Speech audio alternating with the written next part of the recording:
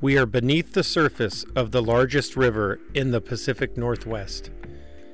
This is where massive salmon meet an even larger prehistoric-looking fish.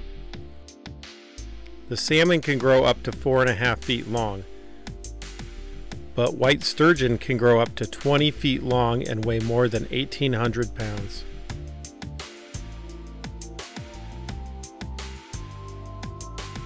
We are witnessing the final life stage of the king salmon in the Columbia River.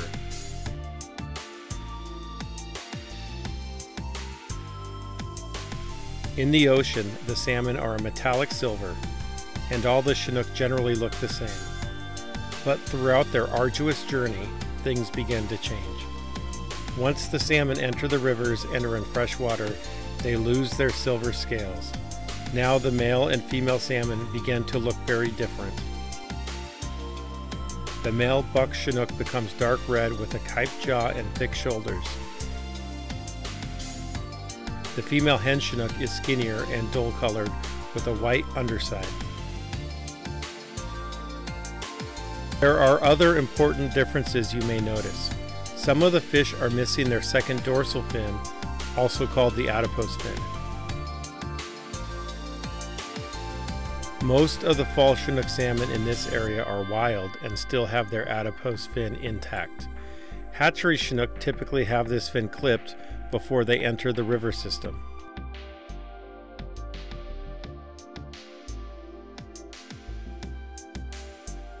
The Chinook salmon may be here to spawn, but the sturgeon have something else in mind.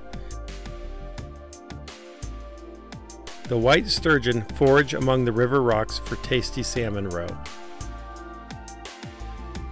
The deep waters of the Columbia River are the year-round home to North America's largest freshwater fish.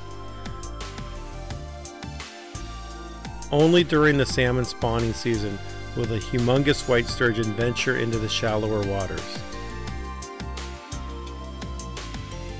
These ancient fish haven't evolved much in the last several 100 million years and are basically dinosaurs.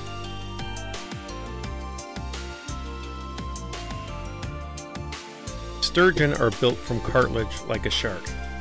The body is covered with large bony plates called shoots instead of scales. White sturgeon are typically 5 to 10 feet long, but they continue to grow their entire life.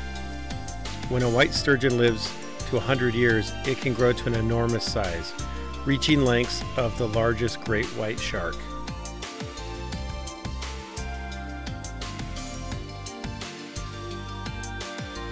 The sturgeon often feed in groups, actively vacuuming up the salmon eggs. Yum! Fresh salmon roe.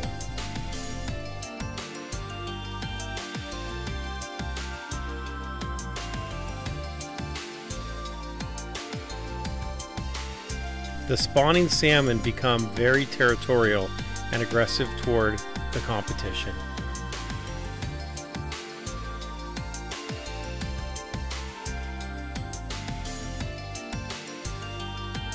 As seen from a stationary camera in the rocks, the fish are very active, even without any human interaction. These salmon have traveled over 500 miles from the ocean to arrive here in the river, where they will soon die in the cold waters.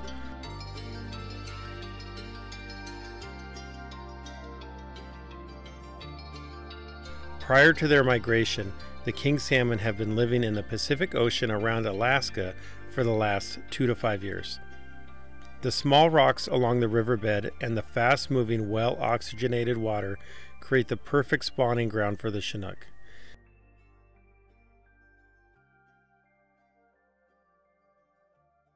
The hen digs a shallow depression with her tail and lays up to 5,000 eggs.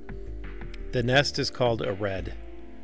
Once the buck swims over the eggs and deposits his milt, the female covers the fertilized eggs with small rocks. After the salmon lay and fertilize their eggs, both bucks and hens will guard the nest until their eventual death.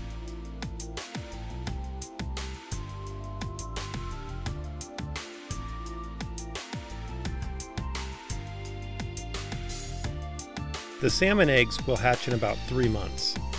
In the spring, the fry will emerge from the rocks. The young salmon live in the fresh water for up to a year before they migrate downriver to the ocean to grow into adults. The adult salmon will return back from the ocean in 2 to 5 years. Amazingly, the salmon find their way back to the exact same location in the riverbed to spawn. Scientists believe they do this using smell, the Earth's magnetism, and the stars, but no one really knows for sure. What do you think?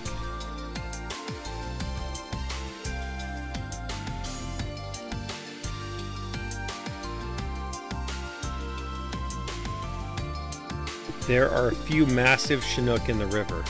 The bucks can become very girthy.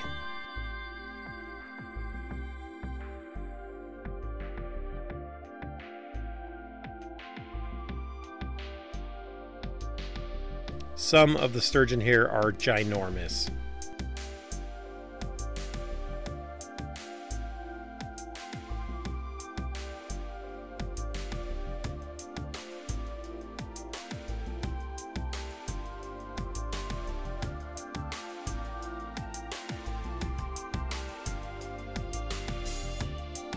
There are sections of the river that are more like a singles bar, where the salmon have not yet nested and are waiting to spawn. They are still looking for that perfect mate.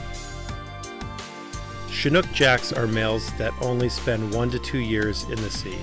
They are much smaller than adult bucks. Jacks are able to successfully sneak spawn in spite of efforts of the fully grown bucks and hens to ward them off. There are small female gills that can lay eggs. Scientists believe jacks and gills exist because they create genetic diversity and protection against sudden environmental changes. The smaller jacks are oftentimes hiding behind the much bigger buck salmon.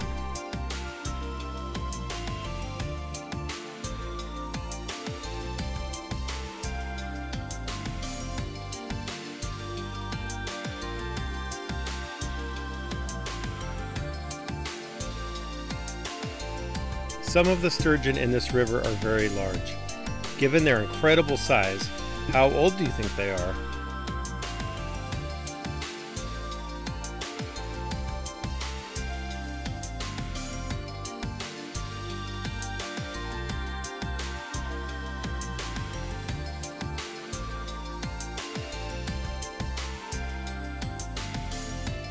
There is also an occasional steelhead in the river.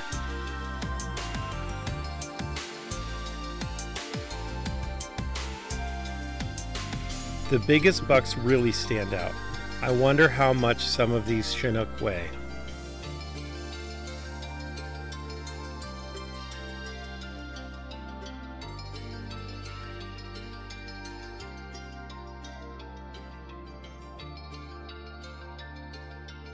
We are back at the singles bar where the fish are swimming around pretty actively. They are pretty healthy still and do not have any white spots. They will find a mate and nest soon.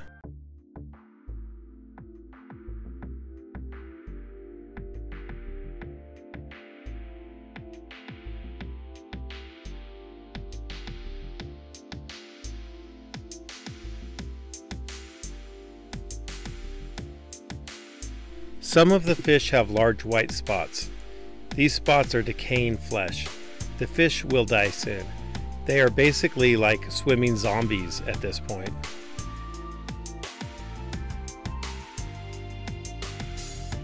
The salmon are looking very haggard. They will continue to guard their red until their eventual death. There are oftentimes wild Chinook and hatchery Chinook breeding together in this area of the river.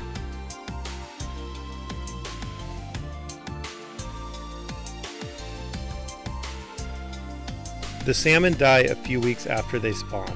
What a life, spawn once, then die. Without this life-giving sacrifice, the ecological system and food supply would be affected. Through their decaying carcasses, the salmon play a vital role bringing essential ocean nutrients 500 miles up the river. It is important to recognize that without the salmon's unique contribution, much of our ecosystem would fail.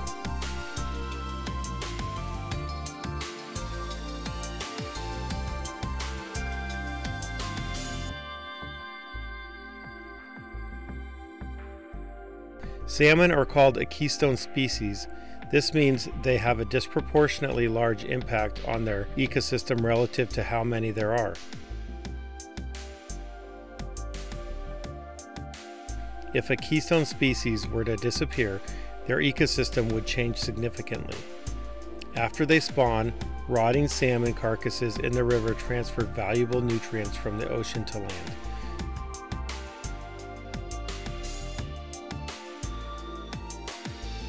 Scientists have traced nutrients from salmon bodies and found them in mosses, herbs, shrubs, trees, insects, birds, bears, and wolves.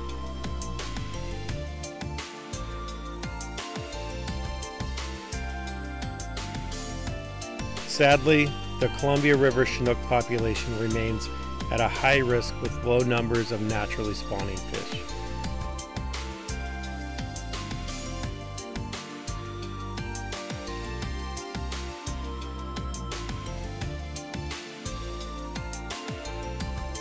The Columbia River Basin once produced between 10 and 15 million salmon annually. Today, annual salmon production in the Columbia Basin is around 1 million. This is only 10% of what it once was, and this number of fish includes the hatchery programs.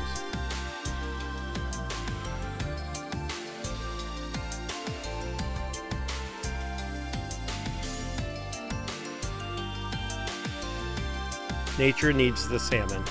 Thank you for watching.